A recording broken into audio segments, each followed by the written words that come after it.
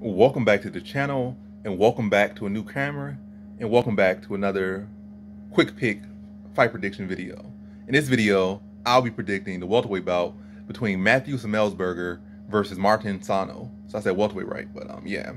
As you can see, I don't know how the quality gonna feel with y'all. It'll kind of, I'm just trying to get a feel for myself, look a little bit different. I don't know if it's better, worse, showing too much because it's a much improved camera, but I don't know. But back to the prediction, but also, yeah. But welcome back. Yeah, 37 minutes in, but this is really gonna be a quick prediction because it's like really not a whole lot to dig into this one. So I can mess around early on and still get this out quick.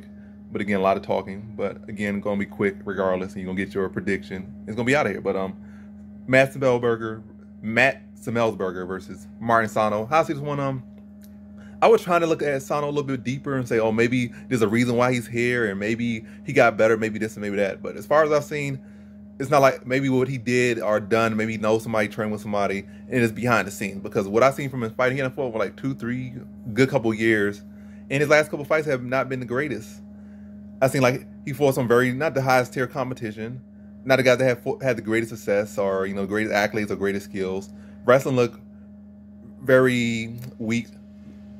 Wrestling, offensive, defensively very weak. Grappling, not the worst, but still nothing to write home about. Look very much like a guy, if anybody has some decent bit of wrestling, wrestled in high school, state champion, or maybe not even state champion. They just had some decent fundamental wrestling. They could just easily grind out a decision over him or tap him out. Some decent wrestling with some decent submission skills. Like, probably, like I said, don't need very much to be able to put on a grappling clinic against them. Like, look very soft, look very weak.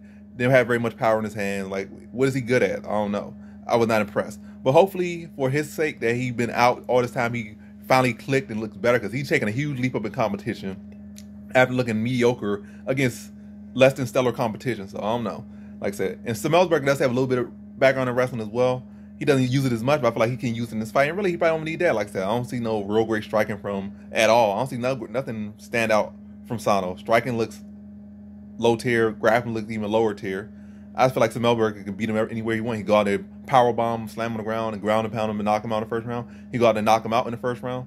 But yeah, if I'm gonna pick first round knockout, I don't think he's gonna play well. I'm thinking get him in and get him out. Sano does got some heart, and he can be like decent. I mean, not decent. He can, like I say, he could, extend it a little bit. But I feel like he'll get put out in the first round. If Semelsberger want to put him out in the first round, he'll put him out in the first round. He wants to respect and say, maybe, why is this guy here? Let me take it slow and dissect him and then put him away second round. Maybe he'll do that, but I feel like he won't need to. He can just go out there, knock him out in the first round, get him out, be done with him. So in this fight, I had Matthew Semelsberger via first round TKO.